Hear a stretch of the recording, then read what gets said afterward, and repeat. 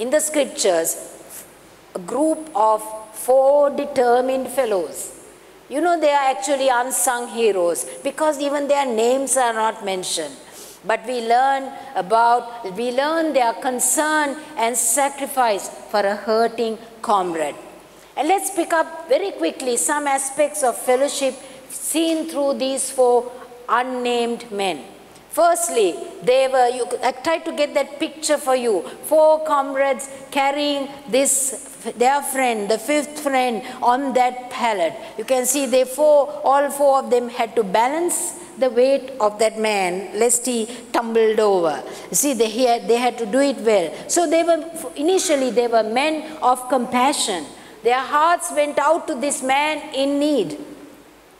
They were men of conviction. They believed that if their friend could get some real help, if they could get him to Jesus.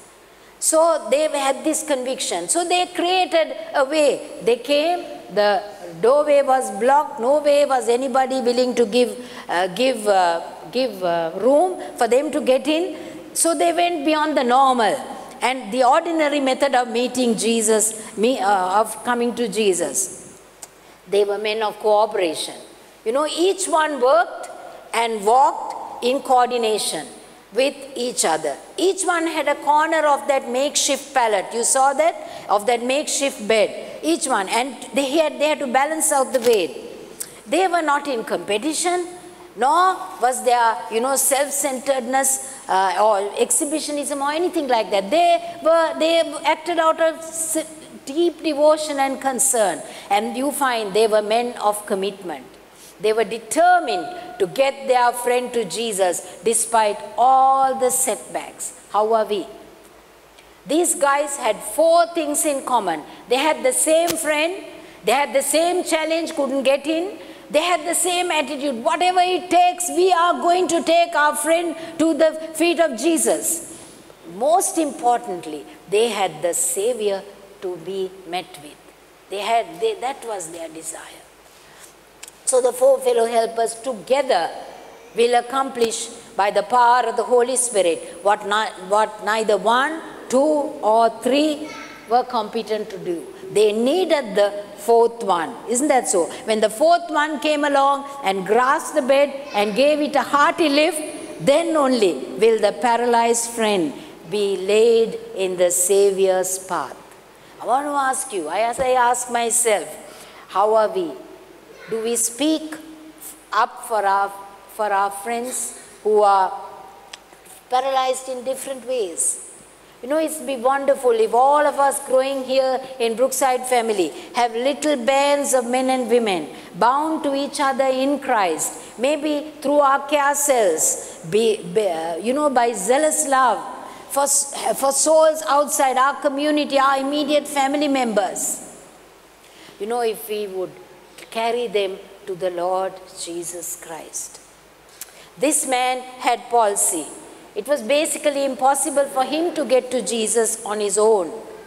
So there are multitudes of people in a state of spiritual and physical paralysis out there in the world. Not necessarily lifeless in the limbs, but with chronic fears, paralyzed, unable to move forward, with mental anguish, with enormous debts, overbearing addictions. You have people around you. Even as I speak, I know you will think of some of these people. Just last week, I met a young widowed mom whose son, 17-year-old young fellow, disturbed his studies. And she told me, you look at my body, every part of my body has been assaulted by my son.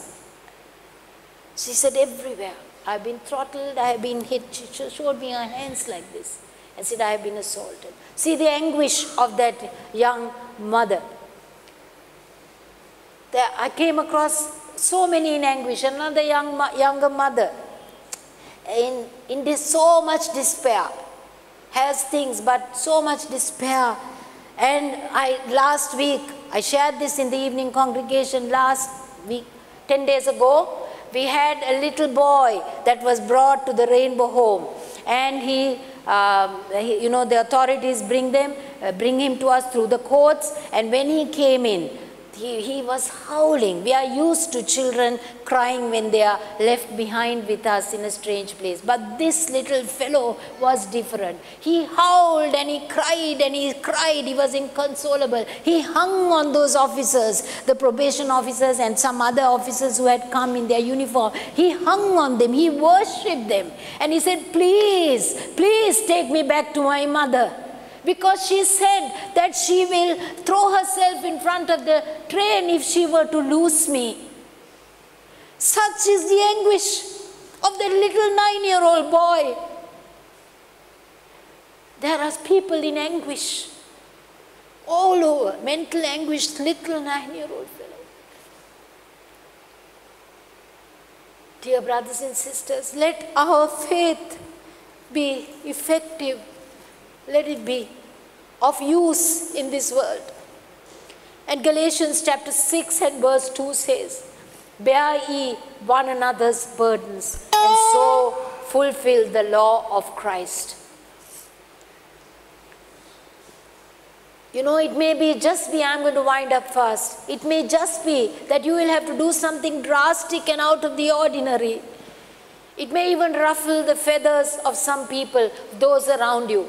They may look at you and say, hey, fanatical Christianity. What's this? Too much in the church. You have heard these things? It may be that. But let's see this morning, as I wind up, how serious we are about getting someone to Jesus and to get a breakthrough in that life.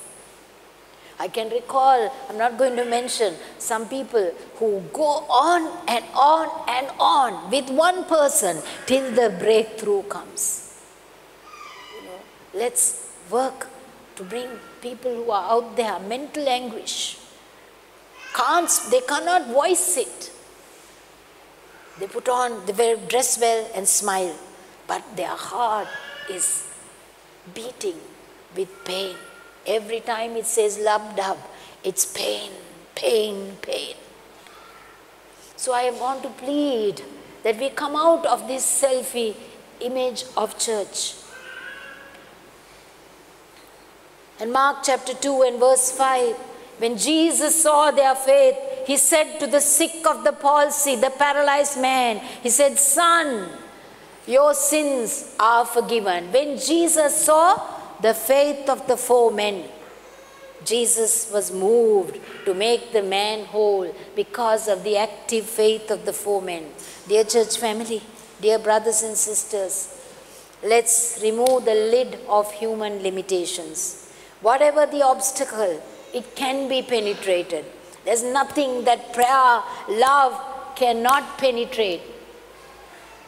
Let's not be too stiff and too strict, or do, eye for an eye and tit for tat. Sure, we try to follow a code of ethics, but then there are desperate times that call for desperate measures. We can't let someone go into a pit of darkness.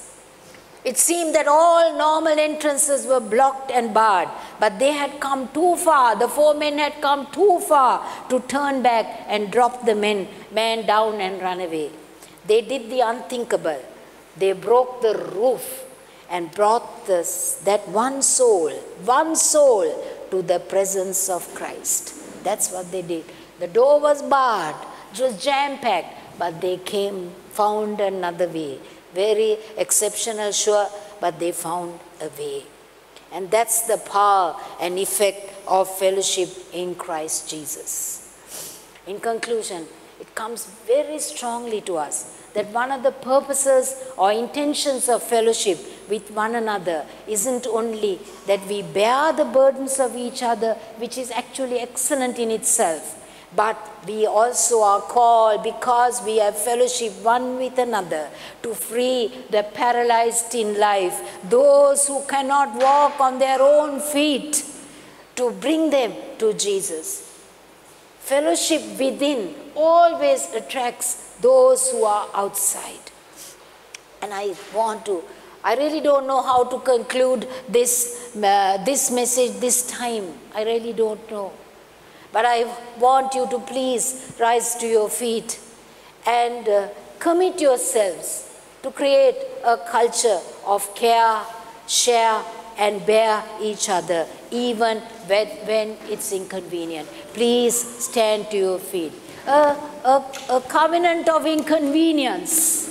I call it a covenant of inconvenience. It's more than a promise. A covenant is more than a promise. It's not a contract, but it's a covenant. Come what may, we will work through it. You know, my father, he was a lawyer, and he was addicted to alcohol for 27 long years. And I was a young child, suffering.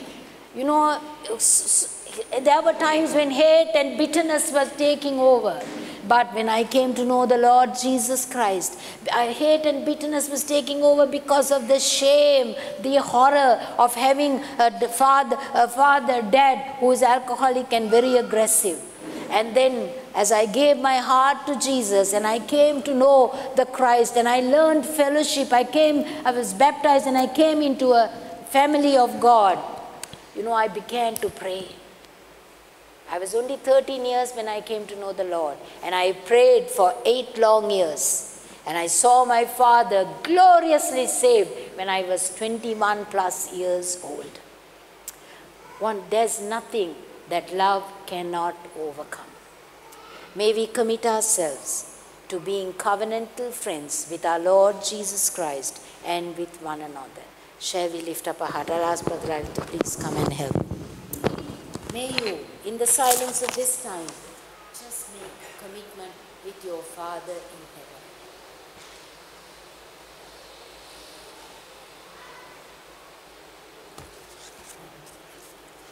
Lord, we repent and we ask forgiveness for many lost opportunities. Lord, we feel the grief of those whom we know and the general grief out there. Forgive that I could live so untouched. Lord, we are asking you that your servant, your minstrel, brought to us the word from the Father's heart. She not only brought it from the word of God, she brought it from the Father's heart. So we allow that word to sink in, soak in, sensitize us, that when we go back we will be never the same. Lord, please move in between our set ways, just the way the salt molecules move in. Please, Lord, let this word salt us. We know that salt stinks. Putting salt on a wounded place is hurtful. But we are saying, hurt us for good, that we may be healed of self-free existence.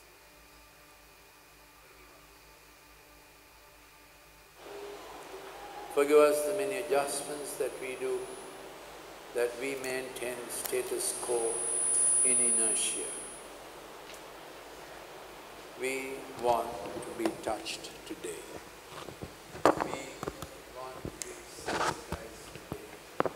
We want to be favored with word that came to this, by the word that came to this, by the appeal that came to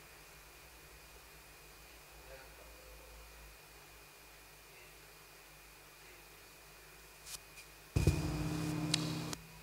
Help us, Lord, in Jesus' name.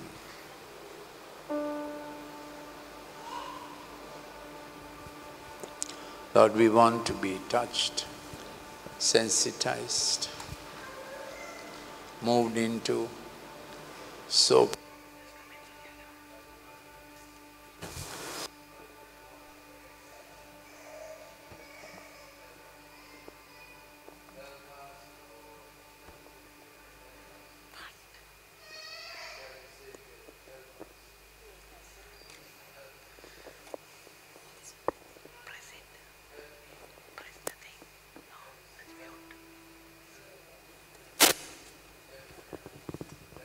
from this place, after reflecting, the first one that comes to us, maybe the policeman at the gate. Thank you. Maybe the policeman at the gate, or those who checked our temperature while we were coming in, or some beggar who will stop at the traffic light. That today on our way, shall we say today on our way, we will have a chance to practice the koinonia,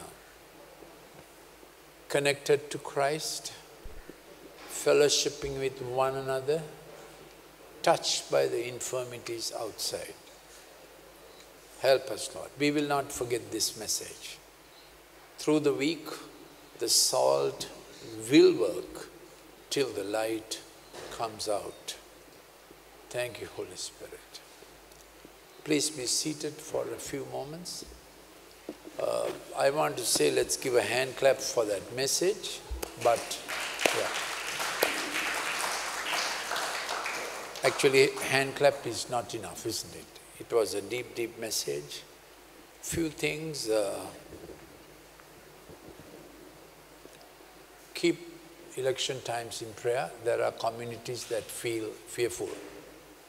We need to take their fear and keep the atmosphere full of shalom. You can't move into fear. You can't move into anger, okay? No criticisms. Less you see the television, the better it is. We move into shalom, peace, isn't it? We move in the opposite spirit, because if we become like that spirit, we are not helping at all. So be alert in prayer. From now onwards, be alert in prayer. You missed a very important Bible study yesterday. Please don't do this.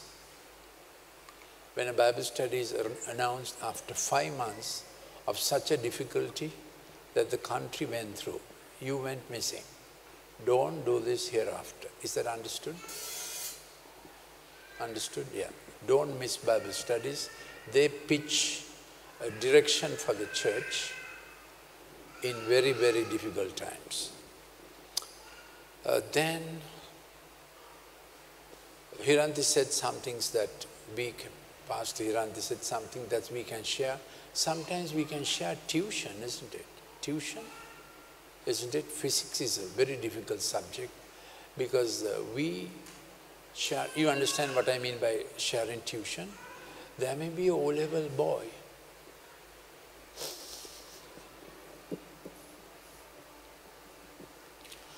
who can become a doctor or engineer if he does well in physics.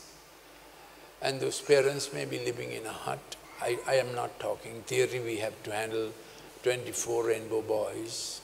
There's one called Tusita who was so good in his brain, but he flopped, got involved with a bit of drugs when he was doing O-level. We sent him to the NVQ process. Thank God for government. Thank God for the NVQ process. They gave him an interview, sized him up, and put without O-level. He crashed the O-level, no maths, nothing. But they put him into a auto air conditioning course that teaches physics. Now he's employed, and at level 1 you can get about 7,000 a month. At level 2, 6 months studies, 6 months work. By the time you are level 3, you get about 20,000. Level 5 is degree level. You can be employed anywhere in the world, but we do not encourage employment anywhere in the world. God birthed you in a country to be employed in your country. That's one story. Now we have a Joshua, good brain, and again they flop at O-level. O-level is a deciding examination, isn't it? So somehow their fatherlessness comes up at O-level. So capable. I've sat with them, spoken to them. Their brain is pretty good, but that they had no father, they had no mother. Because at Rainbow we can do so much and no more. So just giving you an idea of what you can share, isn't it? Tuition, huh? Yeah. How big should a church be? How big was the first century church, first church in Jerusalem, numbers wise? How big was the first century church?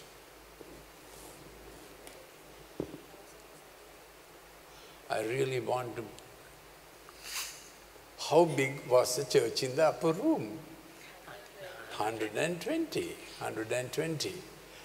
That, of course, they were all adults, isn't it? There were 12 initially, one reneged. His name was? Judas was missing. 12 initially, so 11. Everybody brought 10 to the faith. That's your target. Just bring how many to the faith, Chamat? 10. And 10 law students. I think it's much easier to bring 10 law students than bringing 10 medical students. Isn't it? Yeah. 10 to the faith. So 110 there would be how, let's say 110. Add to that their wife 110.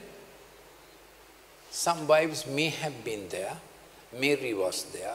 But most likely not many wives were there. You got the context, huh? So 220. If there's 2 to a family, another 220, that will be 440. That is max to feel like family. You get the point? But we think about 300, 360. You could feel, you get what I mean? You could feel together. You could feel together. More than that, it will be a crowd. So church is precious. Today's message was that. When you can feel together. So with our Sinhala congregation, two English congregations, and small Tamil congregations, we are about 400 or more. So in a sense, we are full, though you see a lot of gaps here. In a sense, our heart space could be full to feel together. But you need to know each other, and we were told today, be included as much as possible. Now, getting included is my business. Getting included is my business, which means, don't say, they didn't include me. Include yourself. Bring a cake. Better bring some tandoori chicken. If that's messy, bring a packet of cashew nut. Just some ways in getting included. So you get what we are trying to be. We are trying to be about 400 max, but having koinonia and fellowship together. And note the last thing, one thing that our pastor said, some are called to teach. You see, some are called to sing. Don't get this mixed up, Krishi. Okay? Some are called to teach. He is called to teach. I'm called to sing. That's how it goes. God bless you. Thank you for making House of God. One more clap for Hiranthi. It was really, really good. Thank you. Thank you. Thank you. God bless you. We have to sing something, isn't it? You're ready.